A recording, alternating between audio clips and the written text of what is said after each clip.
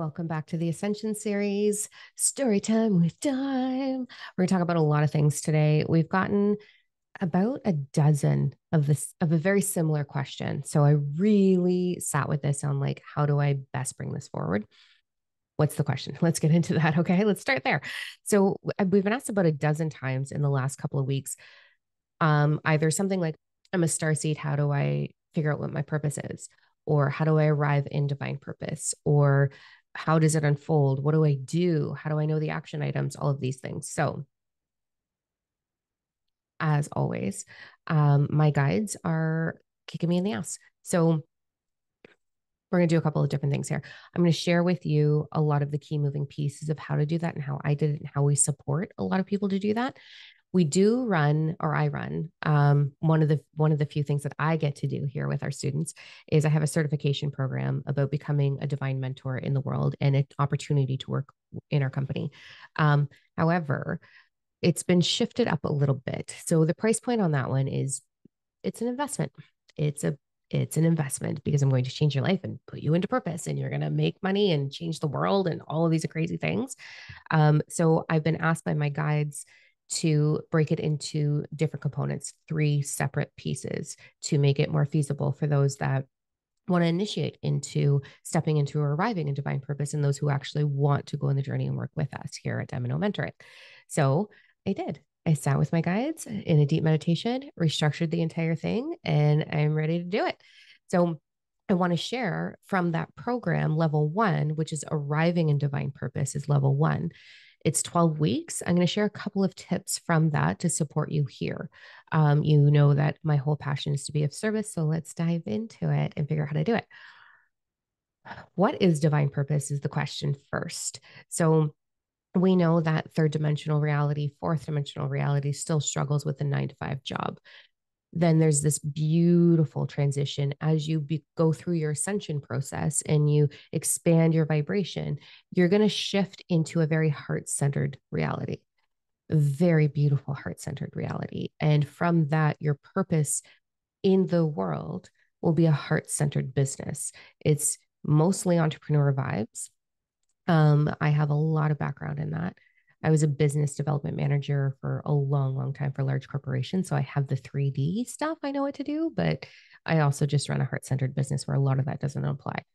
Um, so it is a journey. I'm not going to lie to you. You're going to have moments where you feel lost with it. You're going to have moments where the ache is so strong that it makes you cry. I sure did.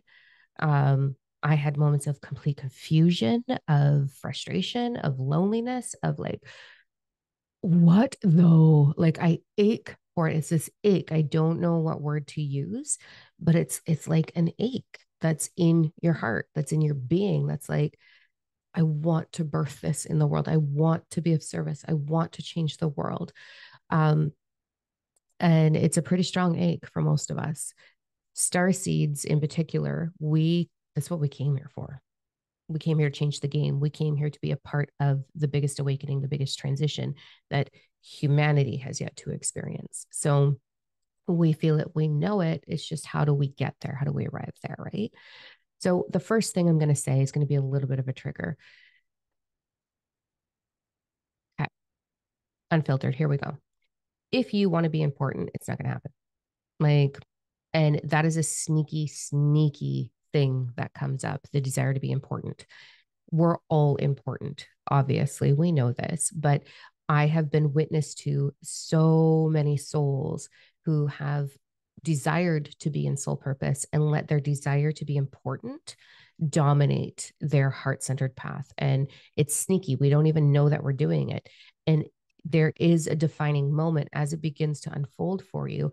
Not a test per se, but there's going to be a defining moment where you're going to choose, am I doing this from a money driven mindset? Am I doing this from I want to be seen in the world? I want to be famous. I want to be on a stage. That was my number one driving force. I wanted to be important so bad because I wanted to be on a stage because we know I love a microphone. Okay. Um, so you're going to come to this crossroad as it unfolds when you start to discover what it is, where you're going to choose. And I see a lot of energies, a lot of souls go down the important one. Here's my spicy today and spicy nice today. Okay. It's still spicy. So this is what I see happen. I see people launching into soul purpose and all of a sudden dressing like there's some fucking monk or hippie or granola eater. I don't know what term to use here, but it's like all of the like spiritual clothes, and you'll see them on Instagram. There's a few of them on there that I'm just like, oh, am I judging? Kind of mildly, a little bit, but it is a phase where it's like you wear the flowy dresses, or you get the dreadlocks, or you get the flowers in your hair, or whatever. Look at me, I'm so spiritual bullshit that people go through. Don't do that. I did the gowns and the silk dresses and the flowers in my hair and the dreadlocks and all of the things. Now I look back and I'm like, wow, if I would have avoided that, I would have arrived here a lot sooner. And I know better now. But anyways, I went through that fucking phase. So and that's part of fourth dimensional consciousness. So you really got to first and foremost look at, do I have a hidden desire to be important? We all do. You're human. You're going to have these moments, and it's absolutely okay. But you can't let that be the predominant frequency, because then you're going to block receiving the people who are going through what you've already walked, the path you've already walked. So we really have to self check, and you're going to be self checking as you move through this journey.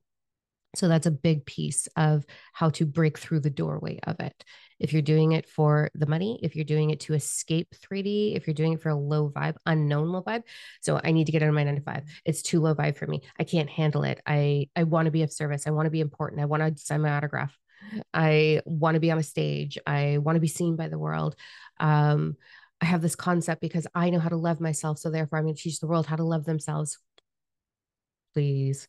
um, that driving force is not going to get you. It's not going to happen. You'll get a couple clients here and there. You'll feel really good about it. And then it's going to just, and then you'll get like, and then, and you'll always have to work in both worlds. And that's super frustrating. I don't want that for you. So self-check that. That's going to also be a lot of inner child work, where you're going to dive into, is there any wounds within me about being seen, about being heard, about being valued? Can I bring that to the world in a safe fashion? Do I feel safe to do that? So you got to self check that.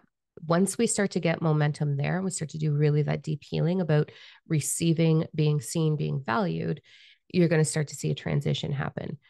So that's the starting point. Then that important thing is going to kick in, and it's either important because you want more financial flow, or you want to be more seen, or your ego gets in the way. It happens all of the time. I see it all of the time. And then all of a sudden your students start to dwindle off, and you're not making that momentum anymore. So it's time to self-check. Am I coming at it from the wrong frequency unknowingly? It's an unknown thing. You're not doing it on purpose, but it happens. So you just want to self-check that. Then we're going to move into, what have I endured? Babe, what have you done? What have you mastered? What have you moved through? What have you been handed in your world that you know that you're on the other side of? When I look back on my journey, so it's so bizarre. I started in sales and sales facilitation, did really well as an award-winning sales facilitator.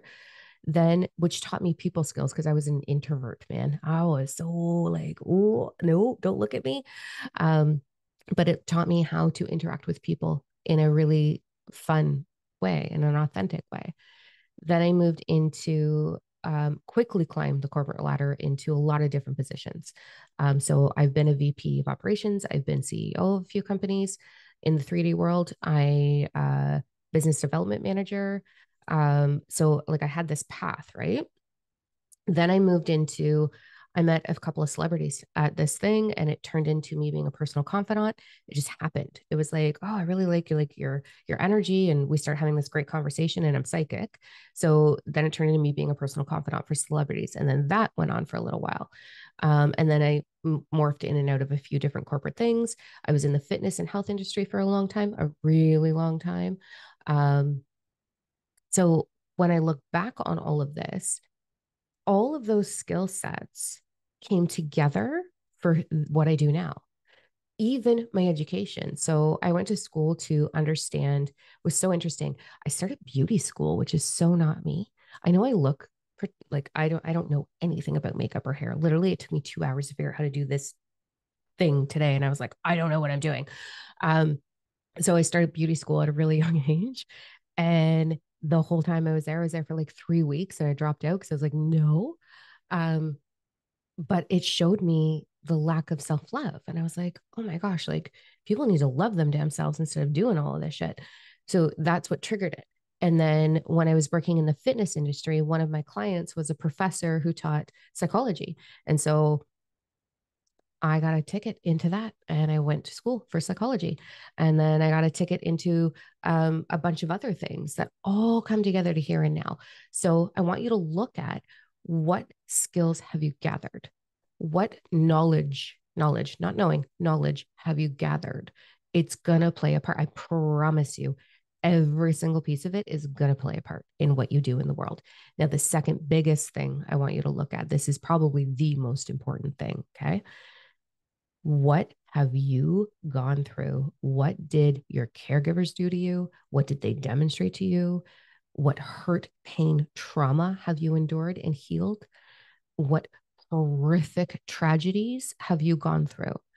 When I look at my journey, for those of you that watch the 100 Days of Surrender, if you have not watched it, do not go watch it. It's so cringy. Way on the other side of that now. Oh my God, I look back and I'm like, why though? Anyways, you know my journey. A little girl born to children and bounced around to a lot of different homes. I was raped right before I turned 4. I was abandoned, like multiple homes, multiple caregivers, sexual abuse all the way into my teens, physical and mental abuse all the way, oh my God, for a really long time. Like I've been homeless, I've been all of the things, but I've had a lot of pain put upon me. And I was witness to a lot of really horrific things and experienced a lot. And now in my role, when I launched Divine or Diamond No Mentoring, when I launched this company, that's what helped me develop the program Divine Alignment and the Elite Mentor program that we have, where it was like I knew how to navigate it. And then all of these gifts were given to me to put it together. And I walked the path. I arrived on the other side of the path. So the number one thing you can think about is what would 5 year ago you need from you now? And that big part of your purpose, if not the purpose. And then you'll see how everything you've walked through, everything that's been handed to you, every bit of knowledge that you've gained is somehow, in a really weird way, all comes together in this crazy picture. All the little puzzle pieces come together, and you're like, oh, because I remember so many times, like my corporate career was wild, wild. I ended up in a lot of interesting career positions that were awesome, but also whatever. Um, and I was like, I don't understand why I'm doing this because I was aching for purpose. And it was after my very last contract. I did one more contract, even though I promised myself I wouldn't.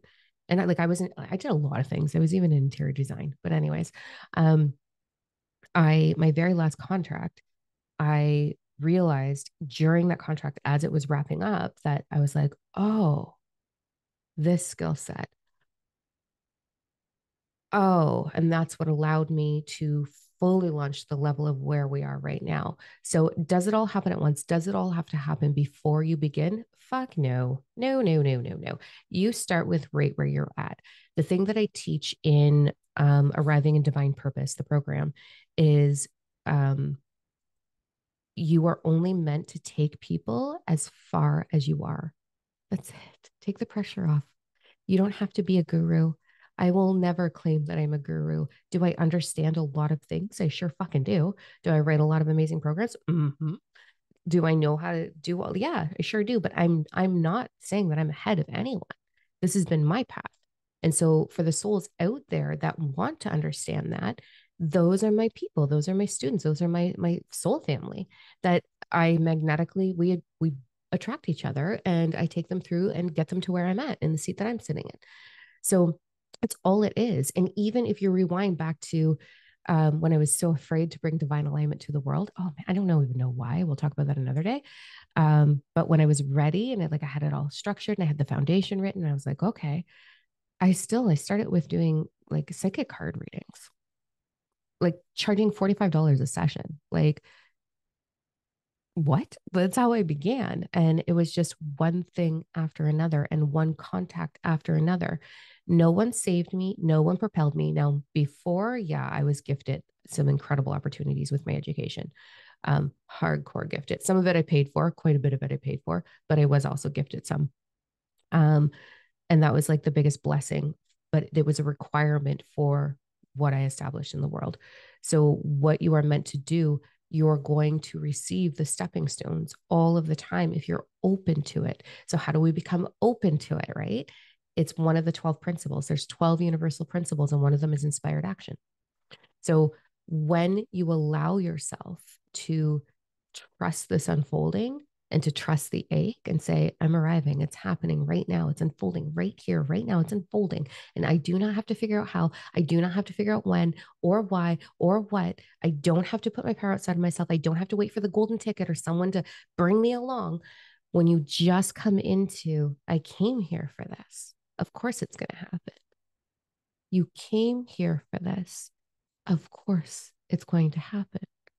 When you reside there in that vibration, which is full trust and knowing, the next step or the person, place, thing, like fucking magic, I promise you, is going to show up. And the next opportunity is going to show up. And the next aha is going to show up. And you are going to bring souls to exactly where you have arrived. Exactly where you have arrived, which is why if you still have a desire to be important, you're not going to do it. You're not going to do great. You're going to have students sitting in front of you and you're going to be looking through your lens, not theirs. You're going to be projecting onto them. You're going to be trying to one up them. You're going to be trying to be the best that you can possibly be instead of really truly being present and supporting them with where they're at. So it's important to self check that piece so that you can be in the full awareness and trust of, I fucking came here for this. So, yes, it's going to happen 100%. And there's going to be thousands of other versions of you that are walking the path that they don't know. They don't know how to get to the other side. You do, you're there. So, you're going to take people as far as you are. Even if you are not all the way, you're going to take them to exactly where you are right now. Because I promise you, take a minute to think about this. 5 year ago, you would probably do anything to be where you are right now.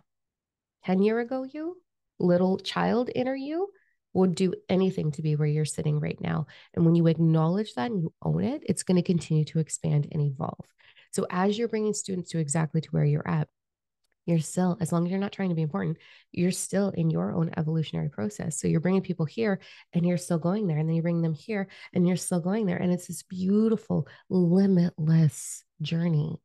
If I would have thought that I was just going to be a Reiki master teacher and a psychic for the rest of my life, I would not be changing lives across the globe. So I just allowed right where I'm at. This is the gift that I have. This is what I'm starting with. And then everything else continued to unfold. And I can assure you and promise you, if I can get here, no one helped me. The only gift I was ever given, I busted my ass for this. And the only gift I was ever given was one university degree, which was a huge fucking gift, let me tell you. But that's not what brought me here. That's not the thing that got me here. It just allowed me to take it to the next level. So if I can do this, if I can arrive here, what the hell can you do? What can you do?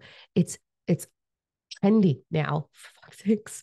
Like nobody was talking about star seeds. Nobody was talking about divine purpose. Everybody was still like God fearing and like, no, like even having tattoos, like, whoa, don't do that. And being psychic, oh, no, I don't know. Like there's a few little people here and there, but it wasn't mainstream. So if I can do it then and still be sitting here in my seat with a global company, you can do it because the world's ready for it. The world wasn't ready for it when I started. The world is ready for it. The world is ready for you. And there are many, many, many souls aching to understand what you already know, what you have the knowing of. So it's going to be really important to just keep that in mind because it will happen. There's a saying I remember when I met Colette Baron Reed, and she was like, if it's meant, because I was talking about publishing my books. And I was like, like you've got so many published things. Like, what was the beginning of that for you? And she's like, if it's meant for you, it won't pass you by. And I was like, Colette, like that's so fluffy. What the fuck? No, I don't want to hear that. Like, what actually helped you? And she couldn't define it for me. I will define it for you. What actually makes it happen is when you let go of trying. You let that vibration of trying, which is striving, which is pushing it away, when you let it go and you allow your ego self to be dedicated to the story of your desire. If you can do that and you can stay dedicated in your ego, two things are going to happen. Okay.